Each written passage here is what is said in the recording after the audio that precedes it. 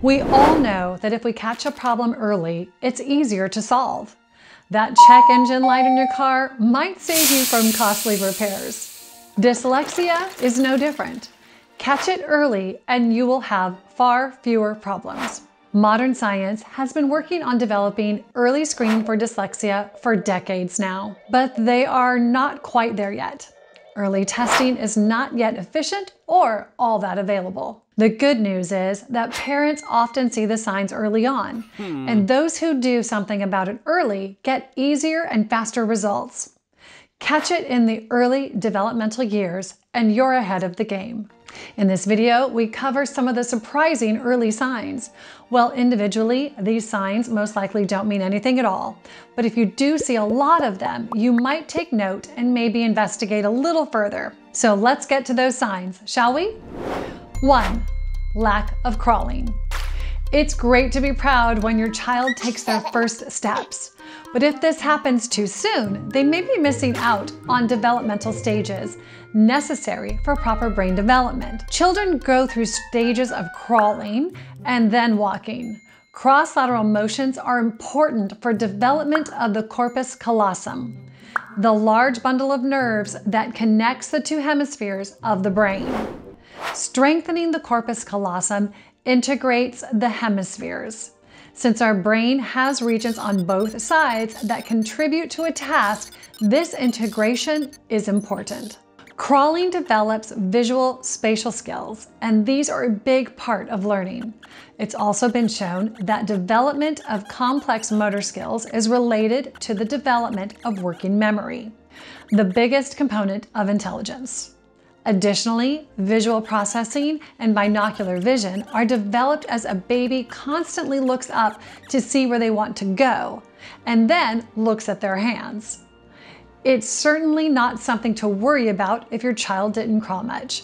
There are many ways in which these cross-lateral motor skills are developed, and many ways in which these skills can be developed later in life. As a matter of fact, we should all be learning new motor skills throughout life to ensure we maintain a healthy brain. Lack of crawling is just a clue that you might want to pay attention to. 2. Difficulty learning to tie shoes. If a child has difficulty in learning to tie shoes, this may signify a weakness in spatial skills or fine motor skills.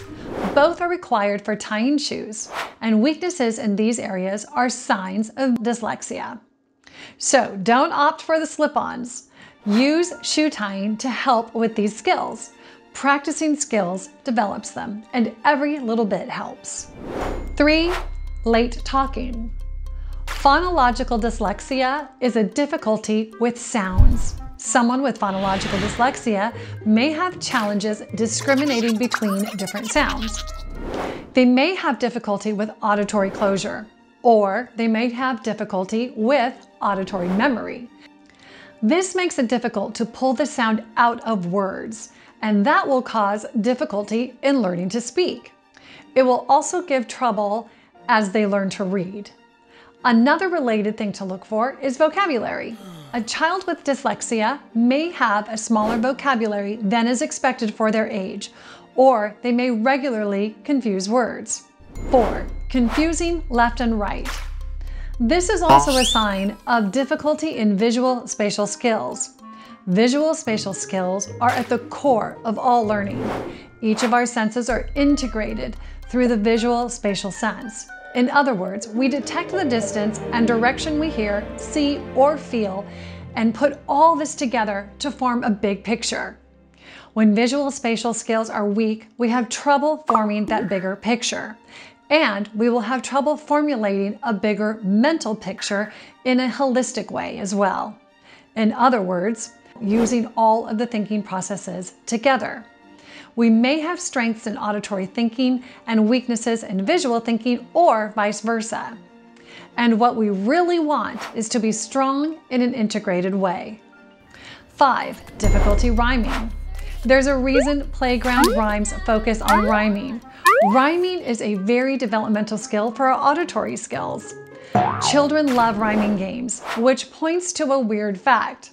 Most of the time, children are drawn to the developmental strategies they need. Like bees are drawn to flowers. you find all of the developmental strategies in playground games, or at least you used to.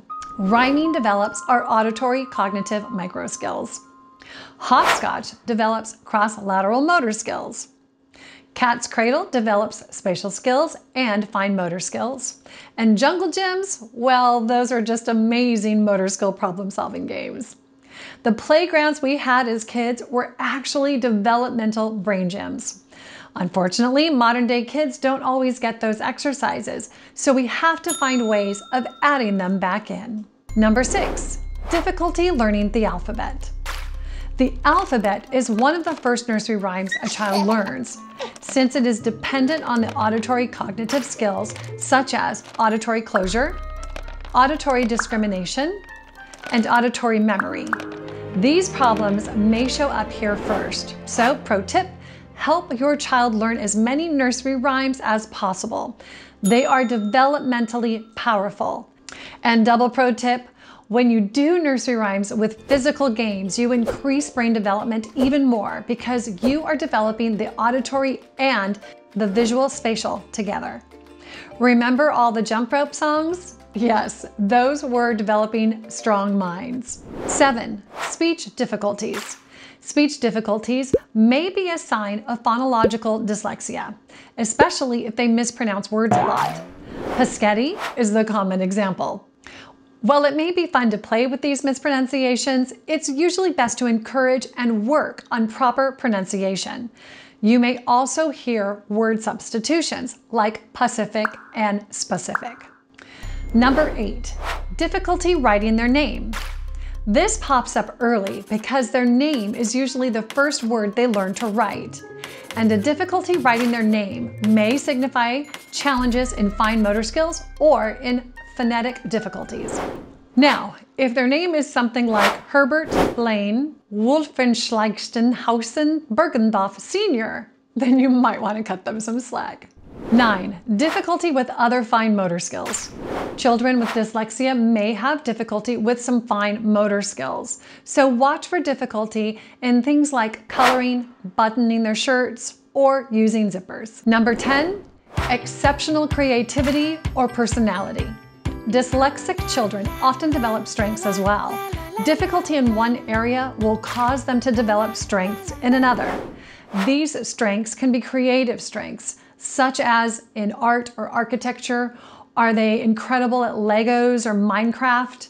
These children might also develop incredible interpersonal skills, such as humor. They often learn to think in ways that other people don't. Many dyslexics go on to capitalize on these strengths, becoming successful entrepreneurs, musicians, architects, or a wide variety of other professions. This is why we say at Learning Success to embrace your child's brilliance and you will unleash their potential. If you work on building up their confidence so they are willing to take risks and learn new things, and you help them strengthen their weaknesses while at the same time building up their strengths, you will have an unstoppable child that is sure to go on and do wonderful things. That's exactly what we've designed the Learning Success system to do. If you suspect your child may have a learning struggle, or you just want to cover all the bases and develop their learning skills, then grab your copy of the Learning Success system. Right now, you can get a free trial by clicking the link in the description.